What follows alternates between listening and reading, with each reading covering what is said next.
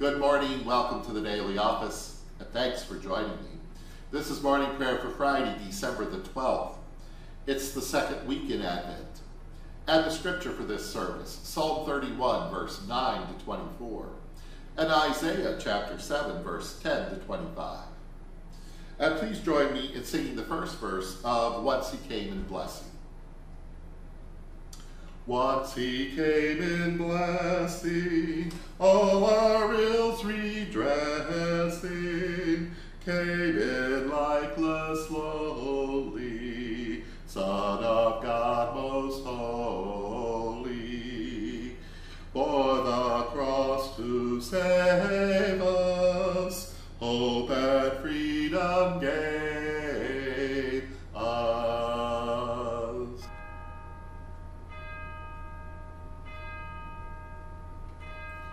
Open my lips, thy mouth shall declare your praise.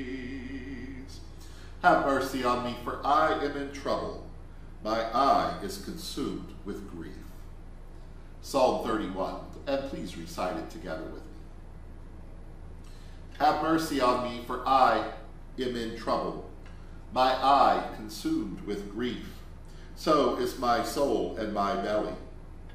For my life is spent with grief, and my years with sighing. My strength fails because of my sins, and my bones are consumed. I was a reproach among all of my enemies, but especially among my neighbors, and a fear to my acquaintances. They that see me avoid me.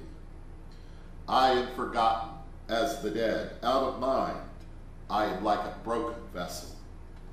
For I have heard the slander of many. Fear was on every side. While they took counsel together against me, they devised to take away my life. But I trusted in you, O God. I said, you are my God. My times are in your hands.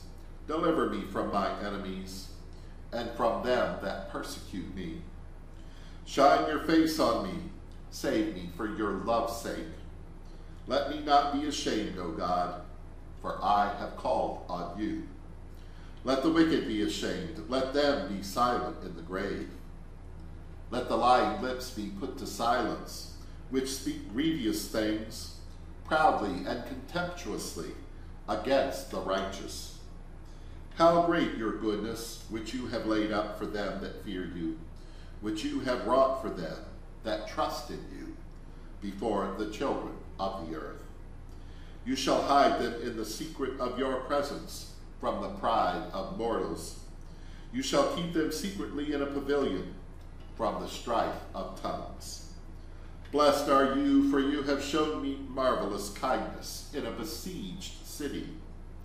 For I said in my haste, I am cut off from before your eyes. Nevertheless, you heard the voice of my supplications when I cried to you. Love God, all you saints, for God preserves the faithful and repays to full the proud. Be of good courage, and God shall strengthen your heart, all of you that hope in God. Glory to you, source of all being, eternal Word and Holy Spirit, as in the beginning, so now and forever. Amen. Have mercy on me, for I am in trouble. My eye is consumed with grief.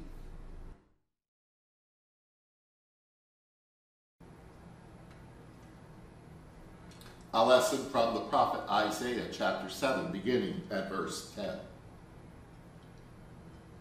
Again, Yahweh spoke to Ahaz, saying, ask a sign of the Most High your God. Let it be deep as Sheol or high as heaven. But Ahaz said, I will not ask, and I will not put you to the test. Then Isaiah said, hear then, O house of David, is it too little for you to weary mortals, that you weary my God also? Therefore the Most High himself will give you a sign.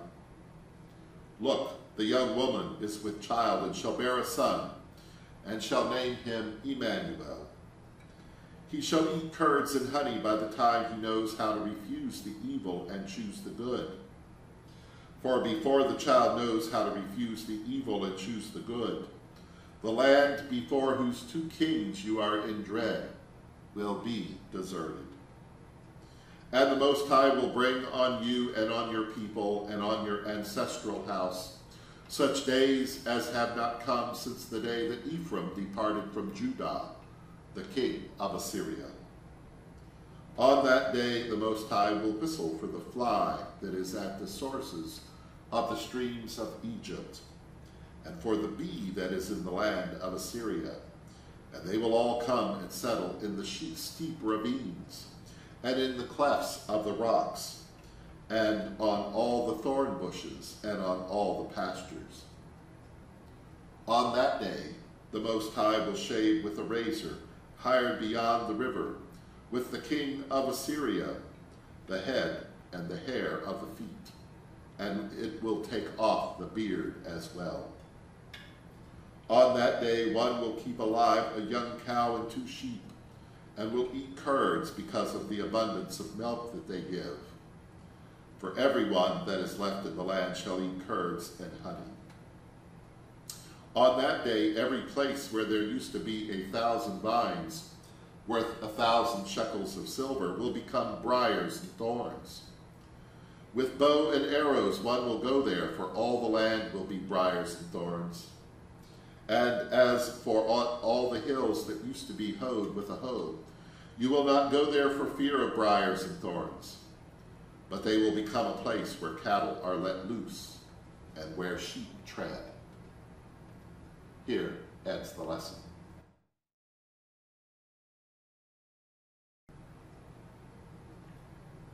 And now let us offer our prayers and petitions. And please say the response after each verse. Defend us, and we shall shout for joy, for we put our trust in you. Merciful God, teach us your ways. Keep us from all sin today. Save your people and bless your inheritance. Feed us and lift us up forever. We sing of your power and mercy in the morning, for you are our refuge in times of trouble. We place our hope in you, for with you is mercy and plenteous redemption. Every day we bless you.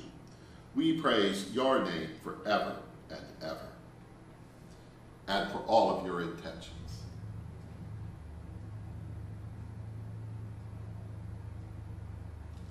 Together.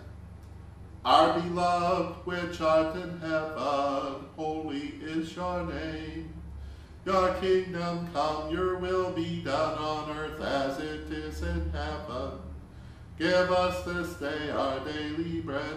Forgive us as we forgive others.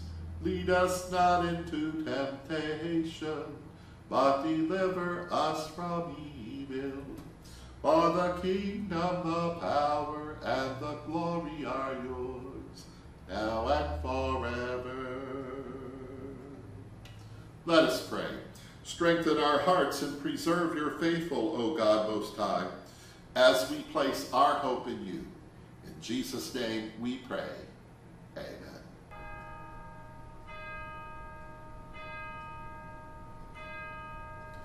We trust in the mercy of God forever. And glory to God, whose power working in us can do infinitely more than we can ask or imagine. Glory to God from generation to generation, in the church and in Christ Jesus, now and forever. Amen.